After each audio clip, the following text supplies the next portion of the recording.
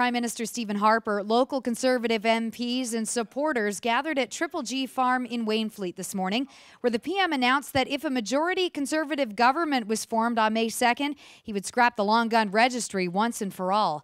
The Harper government's last attempt to get rid of the registry was defeated by 2 votes on the third reading in the House. Harper pointed out that Welland NDP MP Malcolm Allen flip-flopped on the issue.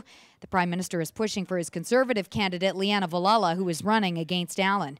Harper maintained that the Conservative Party has long been opposed to the long gun registry, saying it was wasteful spending and ineffective, targeting law-abiding citizens, particularly in rural areas and smaller communities. When asked whether the long gun registry is really an issue that will gain Conservative votes in larger cities where the Harper government is hoping for more support, the PM insisted that it's a move they believe in. We have to take the position we believe is right. We have to run on it everywhere in the country, and we have to have the same story and the same policy in every part of the country.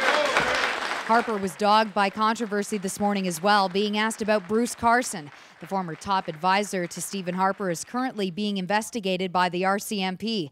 According to the Canadian press, Carson was convicted on 5 counts of fraud and received a court-ordered psychiatric treatment before becoming one of Harper's closest advisors. When asked why Harper had hired him, the PM says he wouldn't have done so if he had known about Carson's criminal past, and admitted it would be something that would have to be dealt with more effectively in the future. However, Carson maintains he was given security clearance to work in the PM's office after disclosing his criminal record back in 2006.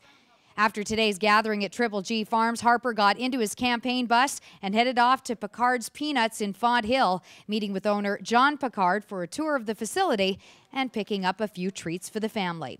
For NNTV, I'm Kim Rossi.